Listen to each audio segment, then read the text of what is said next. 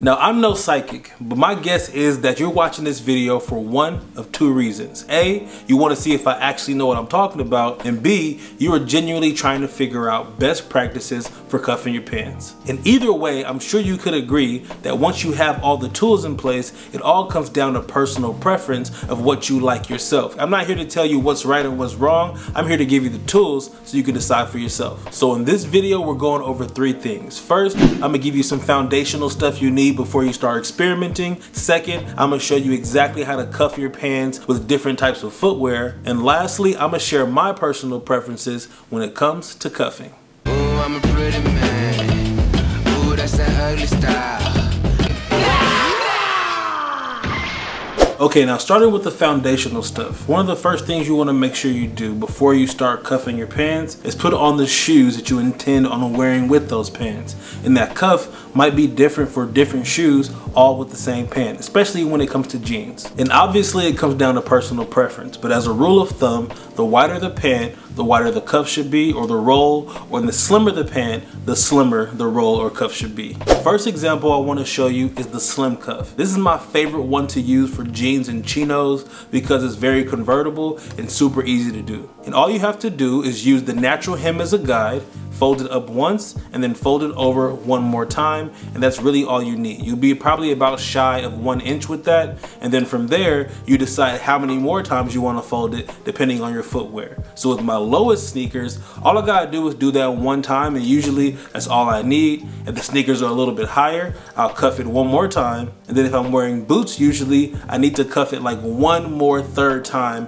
and that's the maximum. Now, if you're a really short guy or vertically challenged, you might need to go 4 times, but usually 3 is all you need to do. Now, if you're the type of guy who has an eye for detail, then you'll notice that the more times you roll the pant, that it gets a little bit more sloppy, a little bit more loose, and that's fine for a casual look. But if you're a person who's really looking for a crispy line when you're doing it, then make sure you iron it at every stage of the cuff. So the first one, iron it, 2, 3, make sure you iron it every single time, and that should hold for the day. But if you want it to be a no fuss situation, especially when it comes to your slacks, then you want to get a permanent cuff sewn into your pant. Now, I already made a video guide on how to go to the tailor and what to say when you go there. So if you want to check that video, I put a link up here and put it down below for you in the description. But I do have a pair of slacks here to show you as an example. Now, these are from ASOS. These are like my window pane slacks. You guys seen these before, some of my favorite. I have an actual cuff, a 2-inch cuff here on the bottom. But if you notice, when I try to pull it out, it does not come out. It is permanently sewn in there. So you can get pants like these already. Like these already came like this from ASOS, and I'll link them down below for you. Now, this final one is called the pin roll, and it's perfect for a guy that may not have the budget or the patience to go to the tailor, and it's a really easy way to really slim up that bottom part of your pants with a fairly quick fix. And the first thing you want to do is make sure your pants are completely uncuffed. Then I want you to grab the inseam there on the inside of your leg and hold it as tight as you like, depending on your preference. And while maintaining the same tightness, you want to cuff it 2 times. The first time, you can fold it, maybe pull it a little bit tighter again, and then fold it again, and that will lock in the cuff. And I'll probably provide 2 different angles of this so you can really see what I'm talking about. But once you get it down after trying it a couple times, it's a really easy way to really slim up your pants without having to have the patience to go to the tailor.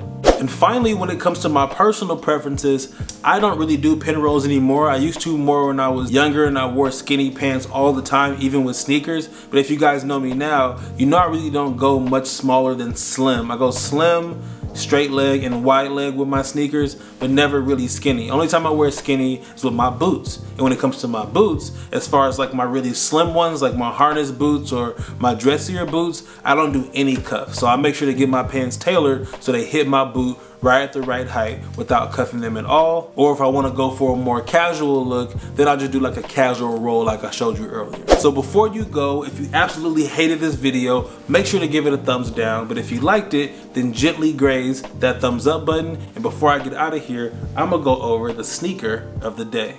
Now what we have here is the Low One by Oliver Cabell, and this is actually the lion colorway. So it's like a nice rich brown, as you can see, and this is probably the first brown sneaker I've had since I was a kid. I probably had some brown K-Swiss when I was in like middle school, but that's it. I ain't had no brown shoes in a long time because I'm a brown person and I feel like I got enough brown going on, but I have a specific outfit that I want to wear with these. And as you know, if you've been following this channel, I'm getting more into earth tones for this fall winter season. So yeah, I'm on this vibe, and if you want to check them out, I'll link them down below for you. And if you made it this far and you haven't subbed to this channel yet, this is the only place on YouTube. You're not only gonna find smart casual fashion stuff, practical lessons like this one, but also personal branding and tech focused things. Meaning I'm gonna teach you how to take better outfit photos, how to be more successful on social media, all that good stuff. It's the best of both worlds. So if that sounds good to you, make sure you sub here, hit that bell icon, and I thank you for your time, and I will see you on